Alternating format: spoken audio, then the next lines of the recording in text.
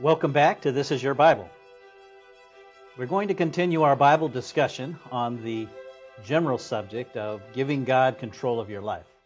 And today we are focusing in on the specific part of our theme verse, 1 John chapter 2, verse 16, the specific phrase in there, the lust of the flesh. We have a special guest with us, continuing to participate in the Bible discussion, Mr. Stan Isbell from Houston, Texas. Stan, welcome. Thanks very much, Mark. It's good to be here. Well, you and I have been engaged in this discussion for a bit now about God being in control of our lives. Right. And on our previous program, we spent a little bit of time developing that thought. So why don't we start today's discussion with a little bit of a summary of some of the key points that were made in our last discussion. Good idea. You'll recall that we started with a story about a tree full of thorns and fruit that the community was cutting down annually, and they were cutting all the branches off and burning them, but keeping the root system.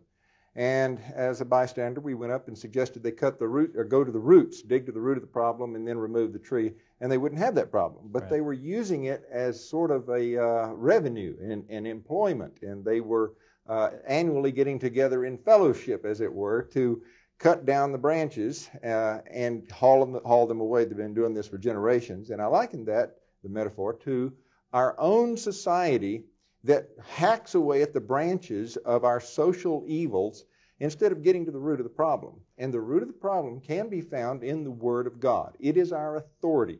It is the Word, the message that God has given us to trace back like a map, like a gardening manual, to find out where the root of the lust of the flesh, the lust of the eyes, and the pride of life, all those three channels, all social ills can be lumped into one or more of those three channels.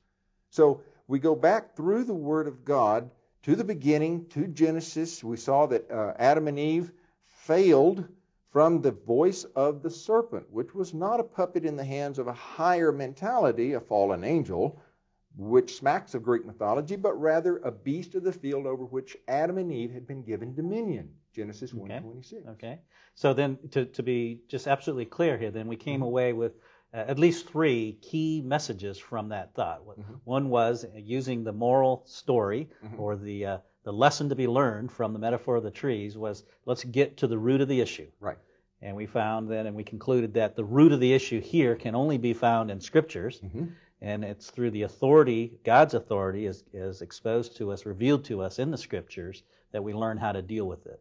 And I think the other important thing that we spent a little bit of time on was the idea of personal responsibility, right? That's right. And again, I appreciate your willingness to share some of your personal life with us as we make that point, and more importantly, as we recognize that message out of the Scriptures, that it's us. We are responsible. We are personally responsible for what we think, what we say, what we do, if you will, the way we behave. That's right. Well, you'll recall I did reiterate a little about my past as being raised in a biblically centered home and yet becoming very rebellious during the 60s and broke away from the authoritative family code, tradition, and became, as it were, a professional hippie. Well, I gave you a shot of that individual who was really barren as far as fruit of the Spirit, love, joy, peace, long-suffering, gentleness, goodness, mercy, and so on. But God, over the years, brought that barren man and his wife into a fruitful family, for one,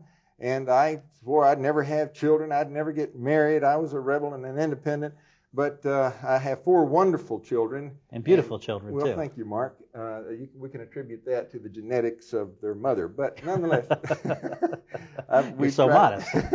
We've tried to rear them around the Word of God. We have done our daily Bible readings. We have a companion that we go by and read the whole Bible, the Old Testament once through the year and the New Testament twice. And from the very beginning where they were able to speak, we would speak the word, 2 or 3 words of a verse, and let them repeat it when they were very, very young. So we've tried our best, and so far it seems to have been working. That's a relatively old picture, too. But his personal witness, I think, is valuable in these matters because it worked. It really worked for me, and I was really at rock bottom. And the Word of God is really to be given all the credit. God has given all the glory for what you saw there. and any semblance of sanity that you might see sitting before you now is all to the glory and the work of our Heavenly Father. And I'm glad you said that too, because when we hear the phrase personal responsibility, I think we are inclined to believe and to think that it's something that I have to do. Yeah. I have to become stronger. I have to learn to be a better person. I have to know more and be able to do more in order to become a better person. No, I see what you mean. And in the end, it is, as you've described, it's God's Word working in our life. It's God working in our life through His Word. But what we have to do is yield.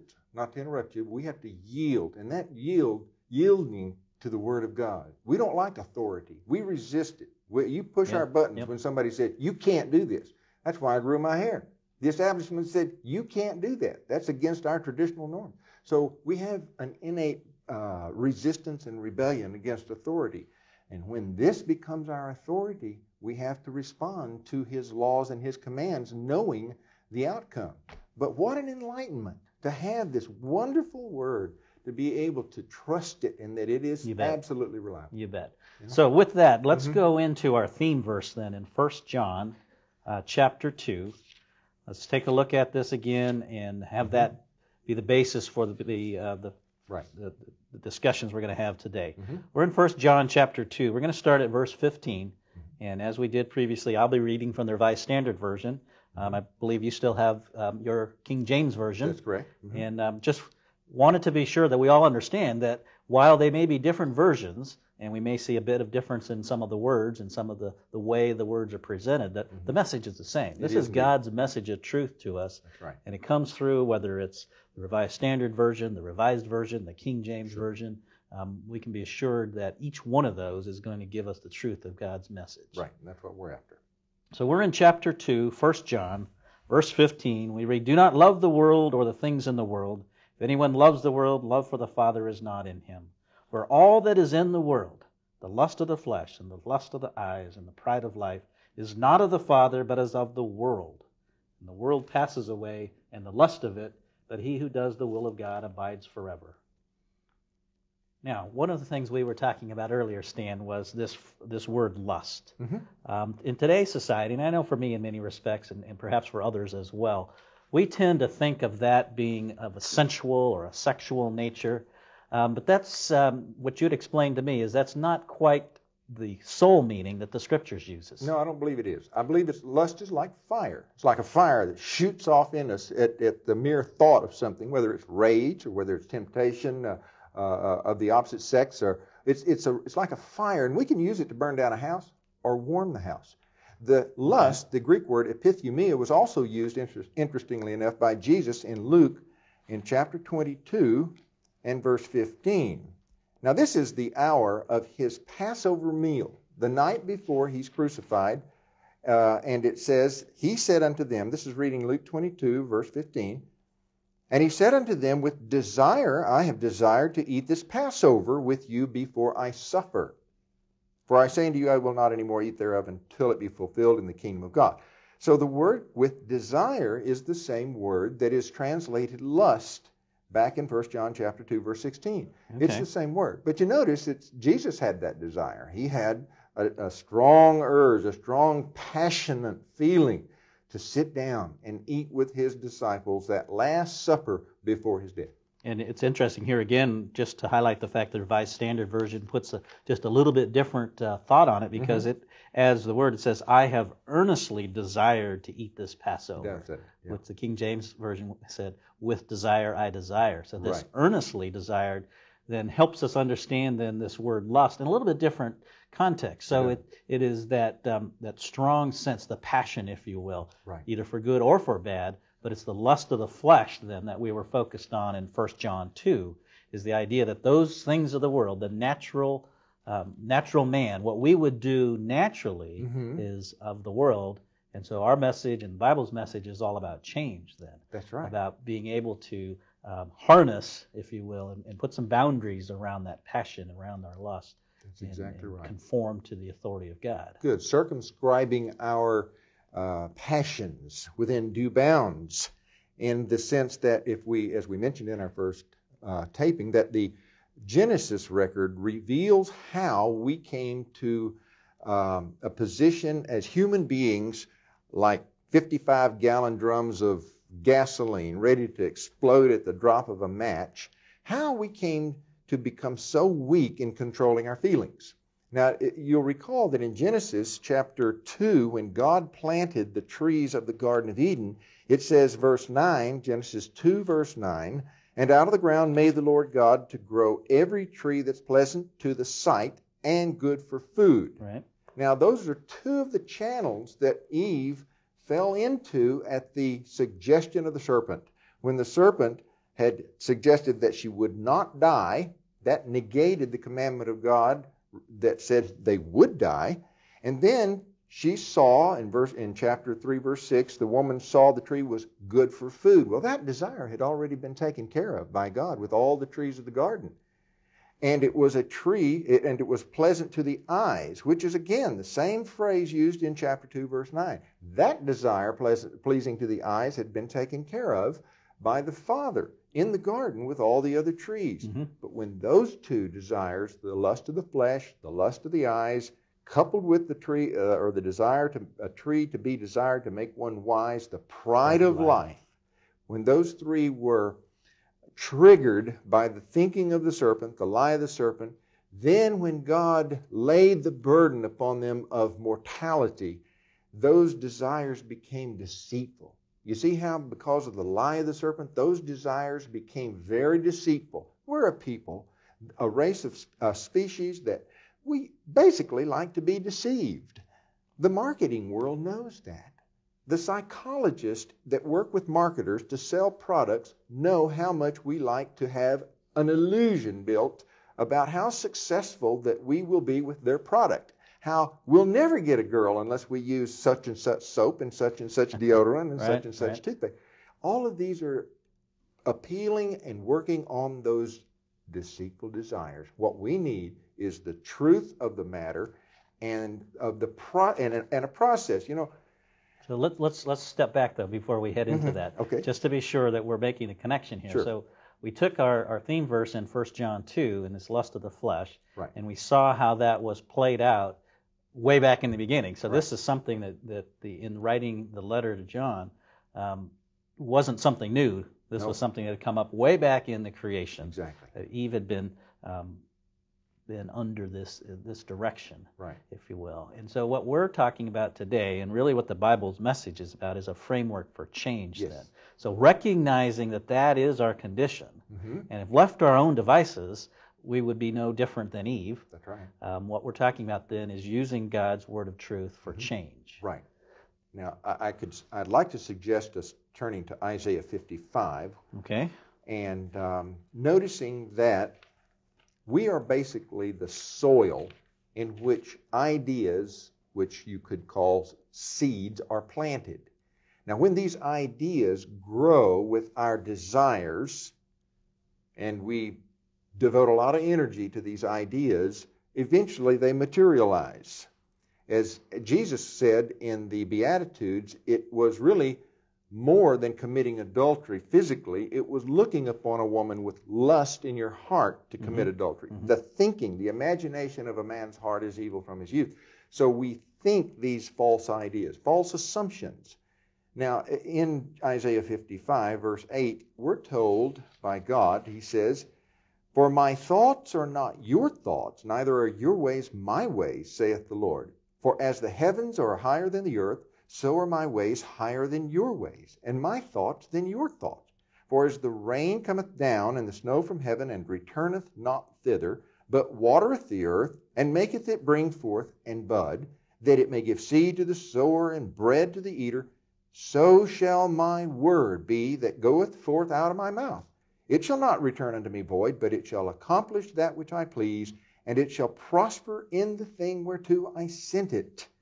And then he gives us a picture in verse 12 of the kingdom age, when those who have been brought to spiritual production in not only mind, but in morals, and in finally physical glory of immortality, they replace that in verse 13. He says, "Instead of the thorn shall come up the fir tree, and instead of the briar shall come up the myrtle tree, and it shall be to the Lord for a name, for an everlasting sign that shall not be cut off." So here you have the results. You have the process, And I'd like to kind of show you, our viewers what I have found to be an interesting framework for the process of change. And if I could, please. And I think that's important because, again, let's go back to the fact that what we're talking about is change. Right. We are, if you will, the old man, the natural man. We will, left to our devices, sin. Right. That's correct. And what we're trying to do, because we have said, I want to follow God's way, I accept that what He has said is it'll be a better life if we are living in His way. So we got to change in order to do that. We do. We cannot remain happy and satisfied with the way we are. We might say, well, people are just going to have to take me the way I am because I'm not changing. But that's not the right attitude if we really want to be productive people. But notice this pyramid. The basis of the pyramid is thought. Now that's the basis of everything. All our conduct, which is the pinnacle of the pyramid. But in between, on the basis of thought, we have feelings.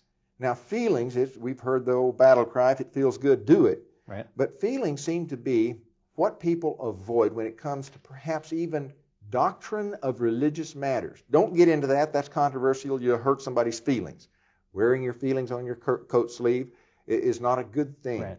But people are really basing a lot of their judgment upon feelings alone. They're not getting back down to the basis, fundamental principle to become principled people in their lives. What if it feels good, do it, is really the cry of the age, isn't it? But feelings, to give you an example, if you were sitting at home and at night, storm's outside, and you hear something banging on the door and back door, and you become a little bit alarmed, you might think somebody was breaking in, thinking the worst case scenario. And suddenly you finally get to the door and realize it's just a branch of a tree that is blown down and blowing against the door. Suddenly, intelligent understanding of the facts removes that false assumption that stirred the fear, that caused you to go to the closet and get your gun, and that you could have caused some real damage to yourself or somebody else. But the intelligent facts, changing the assumptions at the mental level, produces feelings of, boy, I'm sure glad that wasn't a burglar coming in the back door. And then you're reassured. And then your character begins to develop on the basis of clear thinking, facts, not false assumptions, delusions, deceptive, instinctive feelings of the lust of the eyes, lust of the flesh, and pride of life, producing a conduct that is more like Jesus Christ. That's called God manifestation. And we manifest God. We weren't brought into creation for the purpose of being saved or lost. Right. There was no reason for being saved or lost when God created man. He created man to manifest His characteristics. And sin entered in because of a delusion, a lie. And that voice of the serpent has been going ever since. I think it's helpful at this point to recognize that what you've laid out for us here is a framework for change. So recognizing that it's through our changing our thoughts that we can change our feelings, that we can then lead to a change in character as those thoughts become a habitual pattern for us. And then if we change our character, we are in effect changing our conduct, our behavior. That's right. And that's not just something you made up. No. That's scriptural. Yes, it is. That there's a basis for that.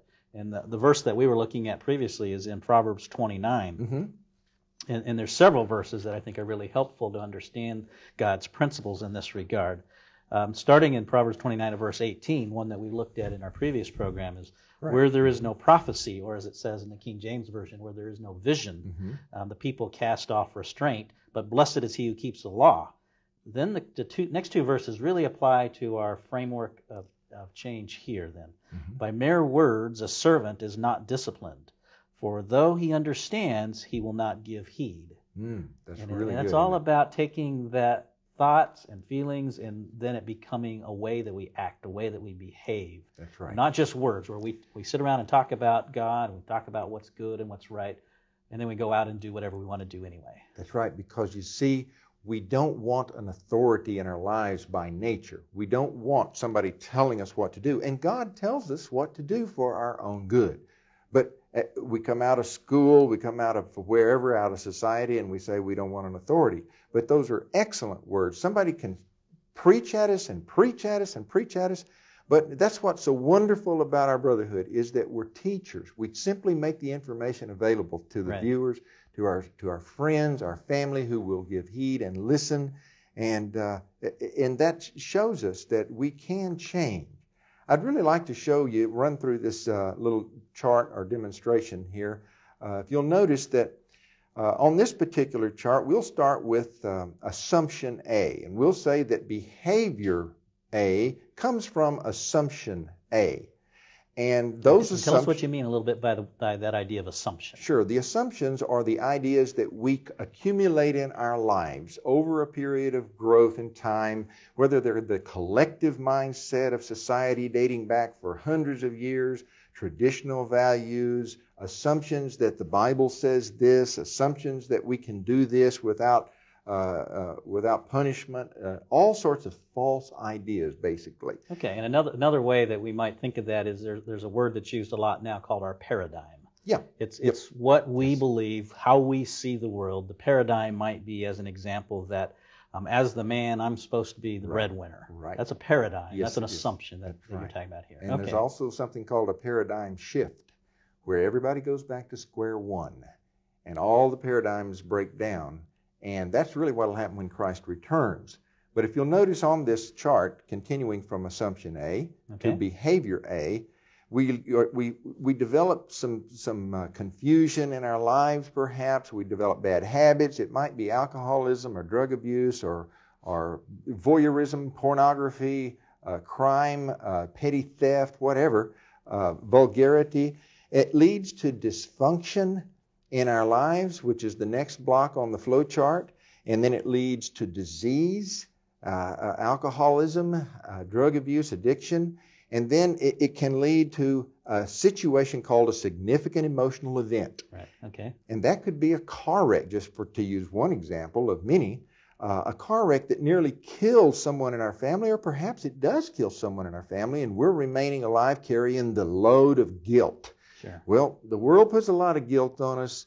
Religious institutions know how to use guilt as a manipulative tool to get what they want and to get their members into church. But here we have a life-death instinct, the will to survive versus a death instinct, a death wish. And so at that point of a significant emotional event, we're going to say, no, I give up, and end our life, or fall into neglect that we lose our life, and it results in, as you see this last box, which is death. Mm-hmm. However, if we decide, and we're not happy with the way we are and the results of our life, and we decide that, yes, I want to live, and that was my case. I reached rock bottom, and I said, I've got to do something. I'm losing my wife. I'm going to lose my life. I'm losing my friends. And I was into such a paranoid delusion because of the results of drugs and drinking and partying. I finally said yes, and so I was determined. But you know, Mark, emotional reversal is, and no matter how determined we are, that's not going to solve the problem. We go up, as you can see this flow chart, the arrow points up. We're reversing our downward descent into the grave. We're now reversing it with all the energy and all the determination and conviction we can muster. But if somebody says, let me help you, we say, oh, no. Pride of life can enter in and say, no, I can do this myself. Not to worry, I can handle it. In many cases, people they need to recognize they're alcoholics, and they don't. State of denial. Oh, I don't need to go to AA. I can quit anytime I want to. But then pretty soon you'll notice the flow chart turns us right back, like being lost in the woods, and that circle of wandering ends up in a complete circle. We keep listing to the left or the right, and we end up in bad habits again. And then it results in dysfunction, disease, and then we hit another emotional issue. It's a constant, habitual cycle of return to our old way of life. So, how do we break it before? And that's the key is, and what you recognized in some way in your own life was a desire to break it. That's right. That it needs to be broken. And otherwise, we just keep on going. Oh, and I'll never forget the day that I ran to the telephone building where my wife was working, and I pulled her out of her office and shook her and said, "You're going out with somebody." And it was a delusion in my head. Probably as a man thinketh in his own heart, so is he. I'm projecting these shadows and images on some other people, deference, transmission of anger and rage and my own adulterous mind. And brought her to tears so I could touch reality again, because I couldn't see reality in a straight face. straight face So didn't redeem in me. that example, your personal example, then, what is it that caused you to break that cycle? I had to leave. I ran out, got in the van, pouring down rain. The streets of Houston, the buildings going up looked like a graveyard, and I prayed and prayed and prayed, the most earnest and convicting prayer a man could ever pray, and asked God to show me the truth. And he led me to a Christadelphian within about 3 days, and I liken that to a resurrection. It was the beginning. So notice this chart continues on to assumptions, mental reversal, and you reverse those assumptions to facts in the Word. To assumptions B, behavior B, decisions, hope, happiness, health, and life, and a place in God's kingdom. And I hate to rush through that, but we're running out of time. We're running out of time. Sure. And Stan, thank you very much for spending the time with us to help us understand God's framework for making a change in our life. Thanks for having me. And friends, we thank you for joining us. We will have some other discussions around the same subject, but we'll move on from our discussion of the lust of the flesh to the lust of the eyes. For pamphlets and articles on this subject and other Bible subjects, go to www.thisisyourbible.com, click on the Library tab, and select from Basic Bible Teaching, Bible Study, Doctrine, Life, Prophecy, the Christadelphians. In addition to our library, thisisyourbible.com offers online Bible study courses and Bible answers to your questions. Select www.thisisyourbible.com to increase your understanding of God's Word and learn about His future kingdom on the earth.